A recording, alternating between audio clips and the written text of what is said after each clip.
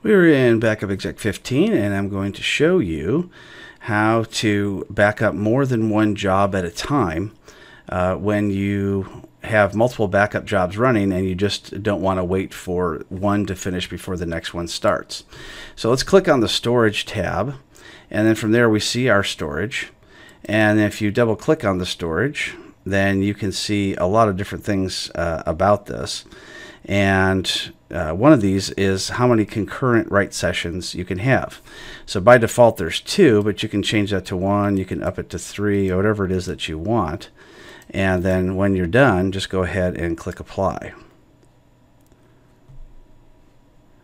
There we go, and then you can just click the back button.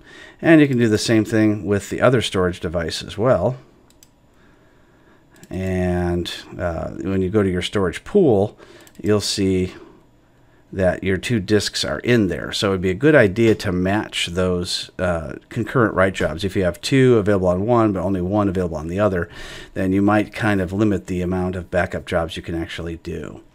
So let's go ahead and click back, and there's our 2 storage devices again. So that's how you run more than one job at a time in Backup Exec 15.